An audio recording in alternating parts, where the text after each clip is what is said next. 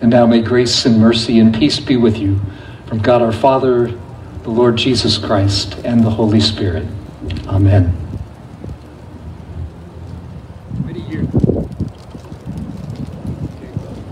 Hello? Oh, there we go. Many years ago, while I was in high school, a group of friends would meet in the remodeled basement of one of our friends to enjoy each other's company, laugh, and occasionally delve into some deep discussion. One Friday evening, just after we had been given an assignment to write a paper on utopia, of all things, our discussion turned into a game to describe the most wonderful world we could imagine. Each of the 7 of us would add an item to the list of what would make a more wonderful world, and only those items that got a majority vote could make it to the final list. I certainly don't remember all the dozens of items that we listed before we got totally off track, but here are a few that I do remember. Wouldn't it be cool if we could have some kind of a supercomputer that would fit in a room in our house and be able to hold like a whole library's worth of information? And another, could you imagine having a phone that was small enough to actually carry and could work from anywhere? We voted that down as totally impractical. There were the usual things you might expect. A world at peace with no need for nuclear bombs. Equality for women and black people. A time when all people would be able to get along with each other, which brought up the need for something that we could carry that somehow could translate what someone who spoke another language was saying. Of course, we also thought of cars that could drive themselves or even fly, and some way of capturing the energy of the sun to power homes. That was a little more than 50 years ago. I'm pretty sure we haven't arrived at utopia. But some of the things that my friends and I thought were impossible dreams have been turned into reality, while plenty of others remain on our list. I find it helpful to remember that Jesus preached his Sermon on the Mount to people who had little hope of a better world. Jesus' sermon is a description of a new kind of life, kingdom life.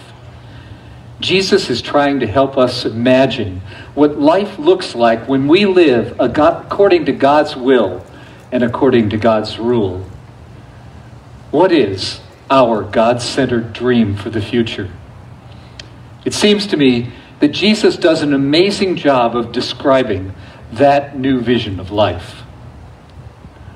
So imagine with me a time when God is present and we live according to the logic of the kingdom. Strangely, it's not at all what it seems. The things that are called blessed do not align even remotely with a typical list of what we might consider blessed. For example, it includes those who are mourning, or those who are humble, or those to whom we extend mercy rather than exact revenge, or those who strive for peace rather than exert their will through violence, just to name a few.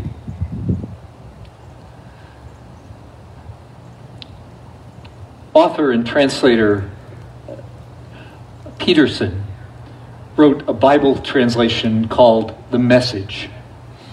And his version of the Beatitudes bring them into our everyday life. Let me read a few. You're blessed when you're at the end of your rope. With less of you, there is more of God and God's rule.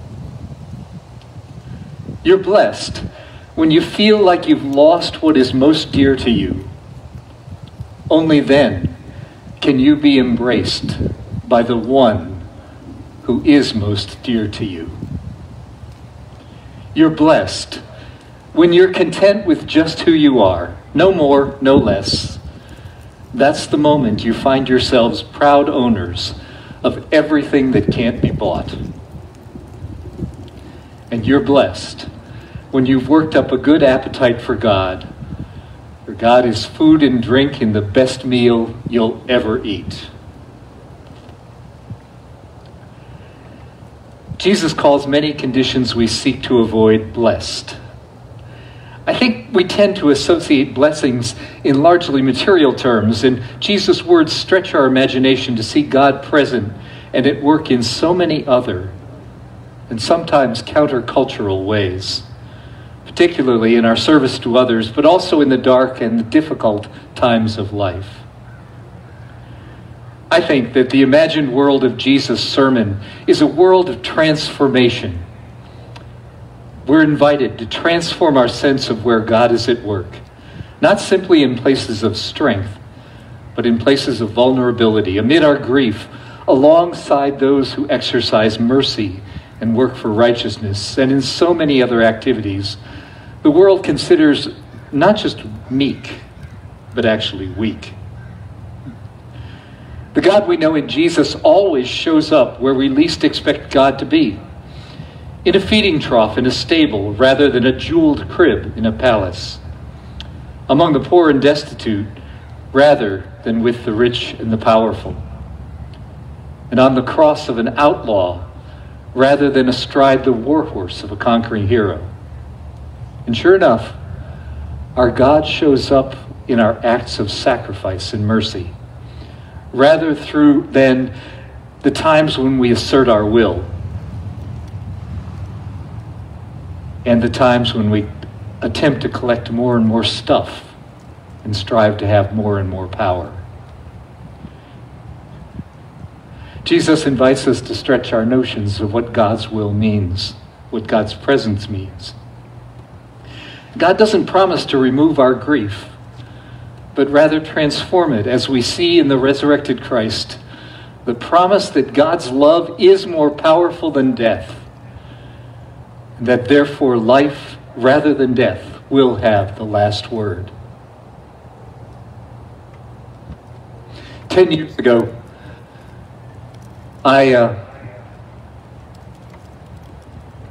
my liver went bad. Nobody's 100% sure what happened, but nevertheless, that's exactly what the outcome was. And it was clear I was going to need a new one. But on the way to the hospital, I got extremely sick. And by the time I got to the emergency room, I am told by the nurse who told me long after it was over that I died twice. In the midst of that time,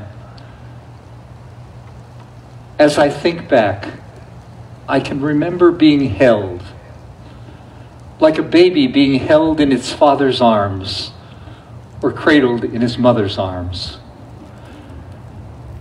I can remember at some point crying out, "I've done all these things wrong. It's terrible. I can't be with you." And while there were no words said, it was 100% clear to me that in this kingdom, it made no difference. For here was God's kingdom, just for a moment, just a flitter of an eye. And yet, it was the most beautiful place I have ever been. If you are grieving the death of someone who has gone to be with Jesus, worry not for them. It's the one and only place that I never wanted to come back from.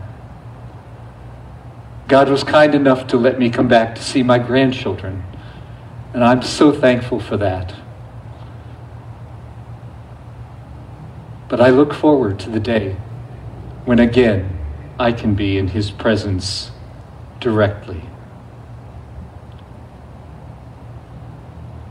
Where Jesus' love reigns in our lives, some of the things we choose can feel like small gestures, like being merciful in a world where some don't want to show any weakness and fear it will destroy us. Or working for justice in a world where there really isn't as much justice. And these are precisely the places where God is at work, blessing, sustaining, supporting God's beloved children. In light of God's character and promises, there are no small gestures. We're reminded that nothing done in love, nothing done in Jesus' name, is ever lost or attempted in vain. But you and I know that we're not here living in some kind of perfect world where God's will and justice reign over all. So those of us who are grieving losses of loved ones, of jobs, of livelihood, of hope, even of confidence in the future, in the midst of it all, we have chosen to follow God's kingdom promises. And God promises to transform our thoughts and our words and our deeds this Sunday and throughout these weeks and months. Right here in the midst of this pandemic, we've come out to shiver in the cold so we can worship God together. Right here in this pandemic, we have pledged to fill bags with food for those who are hungry in our city as we share our blessings with our neighbors. Right here in this pandemic, we will receive God's gift of forgiveness and new life by sharing communion in a way that is safe and protective to the most vulnerable among us. And as we do this, we are joined, and we join ourselves to all the saints across the centuries, redeemed by the grace of the God we know in Jesus. For we are surrounded by this great cloud of witnesses, surrounded by the saints who came before us, by those who taught the faith to us and showed us by example how to live even at times when the world is a mess. So with all those saints urging us on, we can allow God's kingdom promises to transform our thoughts, our words, and our deeds, not just today, but always. And when we allow the words of Jesus and the Spirit of God to enliven our imaginations, we join ourselves to all the saints across the centuries who have dreamed of a better world, a world redeemed and made whole by the grace of the God we know in Jesus. Blessed are those who believe that Jesus continues to beckon us into the vision of new life that God is leading us to embrace. In Jesus' name, amen.